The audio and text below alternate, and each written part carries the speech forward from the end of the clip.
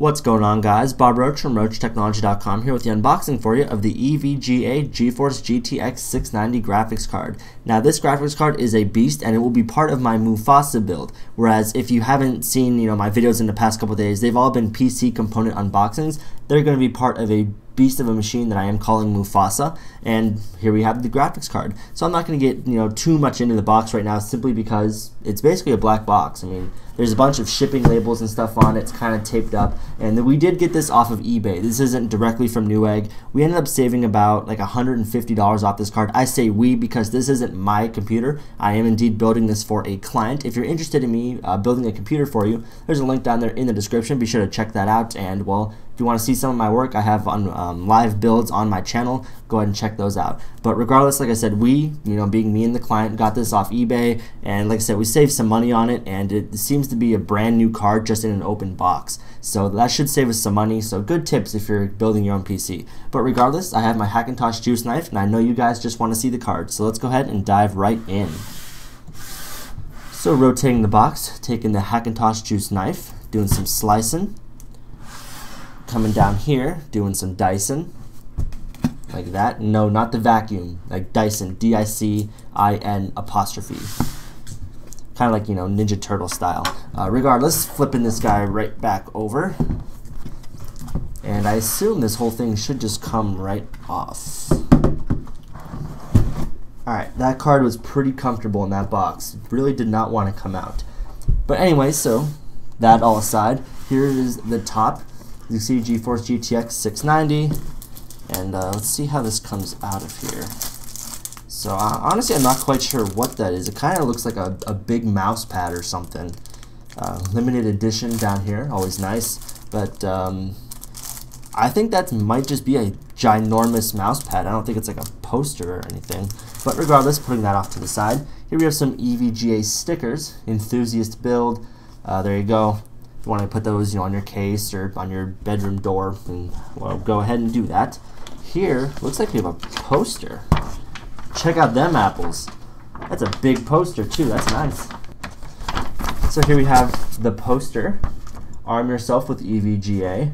So pretty neat poster, pretty big poster too. By the way, big old QR code there. So I doubt you'll be able to scan that. You can try if you stop on that frame back there, but I'm not really too worried about it.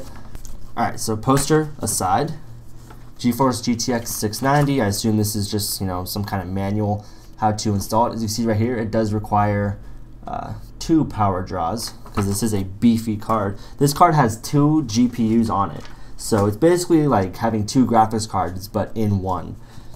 So there we go. By the way, this card does have 4 gigabytes of video memory, so it's basically like 2 GPUs in one with 2 gigs each. So this is definitely going to be a beast of a graphics card.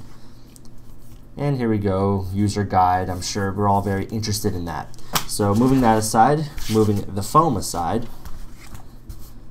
Alright, there's the card itself, but we also do have some peripherals in the box. Go ahead and try to move some of this stuff out of here, but we'll get into the peripherals first.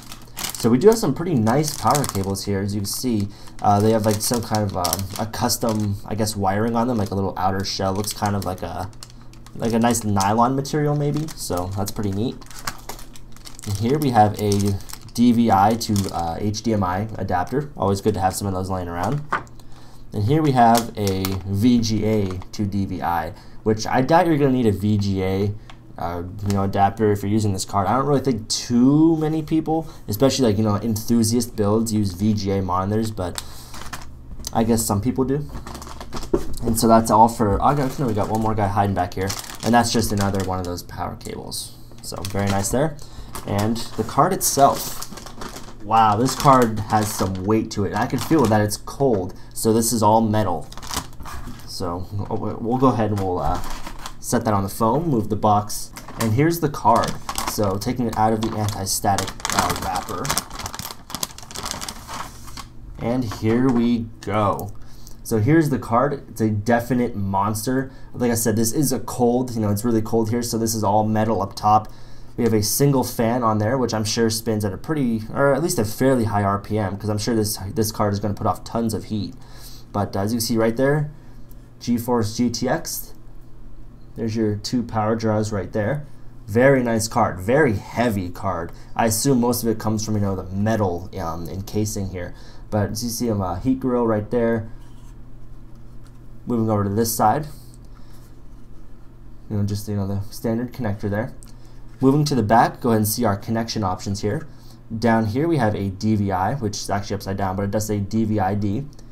You have 2 more DVIs as well as a mini display port. So lots of connection options here. I assume you can probably use all of these at once just because it is pretty much 2 GPUs in one. I'm not sure about OS X or Windows configurations, but I'm sure those are all out there.